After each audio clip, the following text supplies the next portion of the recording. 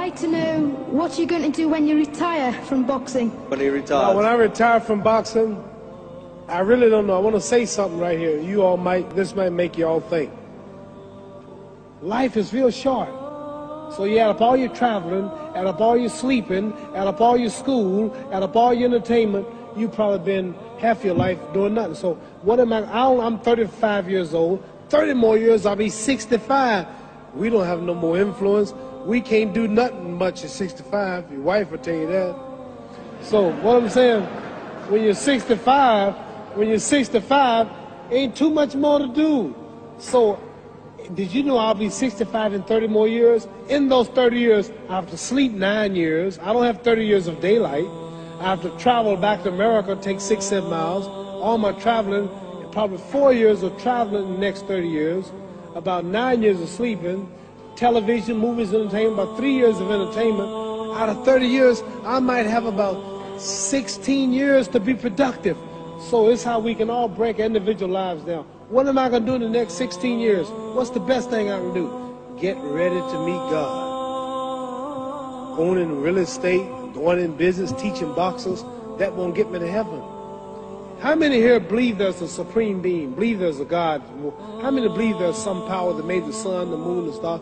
How many believe that this stuff didn't just come out here? Somebody wiser than us made it. How many believe there's a God? How many believe there's not a God? All right. Believe there's not a God. All right. If I told you who don't believe in God, if I told you that this glass sprang into existence, this glass made itself, no man made this glass, would you believe it? Would you believe I just told you this thing made itself? No. When I tell you, you wouldn't believe it, right?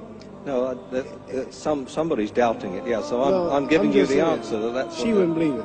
If I told her this television station popped into existence, it just, no man made it, you said Muhammad Ali's crazy.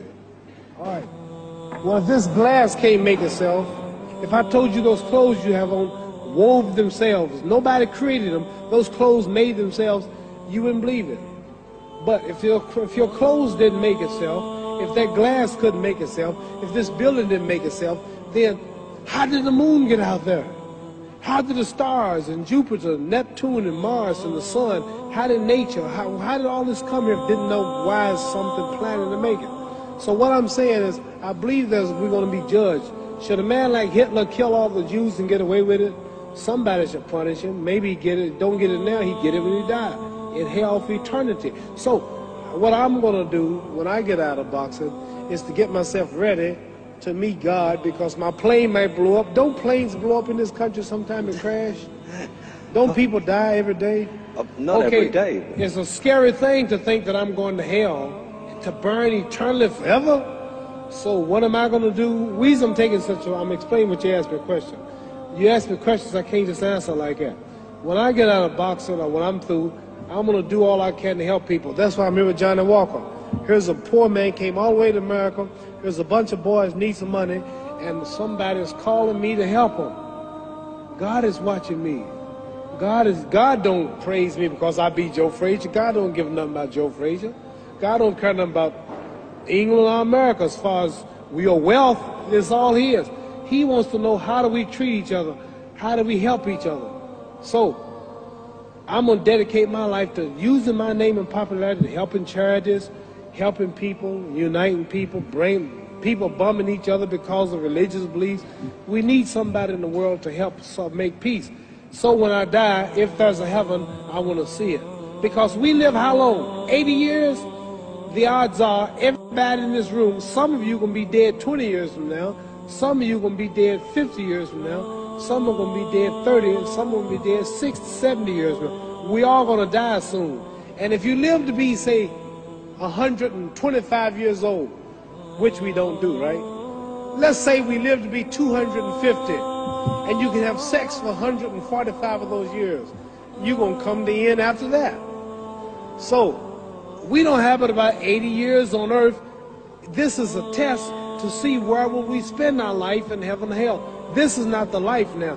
Your real self is inside you. Your body gets old. Some of you go to look at the fridge, you don't have no teeth. Your hair is leaving you. Your bodies get tired, but your soul and your spirit never die. That's going to live forever. So your body is just housing your soul and spirit. So God is testing us on how we treat each other, how we live, to see where our real home be in heaven. So this physical stuff don't last for so long. So my car, this building is going to be here when the man who built it dead. There have been many kings and queens of England. They're all dead. After this one is gone, another one will come. So we don't stay here. We're just trustees. We don't own nothing. Even your children are not yours. If you think I'm lying, your wife is not yours. You don't own your children. You don't own your family. So what am I saying? The most important thing about life is what's going to happen when you die. Are you going to go to heaven or hell? And that's eternity. How long is eternity? Let's imagine. Take the Sahara Desert. There's a lot of sand on the Sahara Desert, right?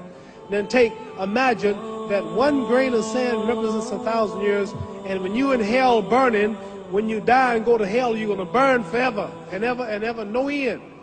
How long is that? Give you an idea how long eternity is. Take the Sahara Desert, and I told you to wait 1,000 years. And every 1,000 years, I want you to pick up a grain of sand until the desert is empty. Okay, wait 1,000 years, pick up the first grain. Wait another 1,000 years before you get the next grain. Keep that up until there's no more sand in the desert. Whew. You know how long America's not but 200 years old. We got 800 more years to go before 1,000. So it just scares me to think that I'm going to die one day and go to hell. I'm on an airplane that might blow up. I'm always traveling. And to go to hell and God is going to judge my soul. The police, I might kill people. I might rob people. The authorities might not catch me. The FBI, Scotland Yard might not catch me. But when I die, somebody's watching me and keeping count. And I can't get away. And I'm going to burn forever and ever and ever. I'll go to heaven. So what am I going to do when I'm through fighting? I only have 16 years to be productive.